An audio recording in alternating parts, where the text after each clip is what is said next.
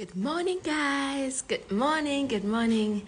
I've recently changed my fasting periods from skipping dinner from skipping breakfast but having lunch and dinner.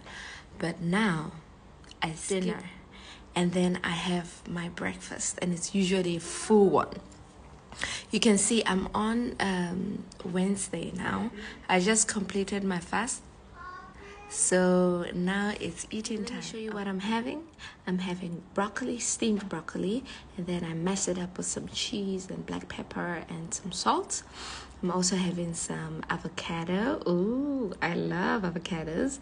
And then I have slices because a girl cannot have pizza, so I'm just putting the toppings in my plate.